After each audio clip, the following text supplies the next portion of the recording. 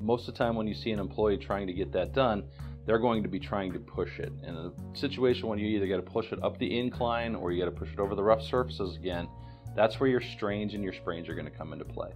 And those are the situations that you need and you want to try to prevent. Back and shoulder injuries are unique because there is the aspect of fraud. When there's fraud involved, typically it's with your strains and your sprains because they can say what they want. The doctor didn't, it's not a broken bone. The doctor can't specifically say they're fixed, and they won't. The doctor won't be able to say that. We're trying to engineer out the situations with back strains, potential for shoulder injury, and moving, slipping, and falling. Those are your three biggest areas, and for sure in these type of employer situations, that's where your most of your claims are going to come from.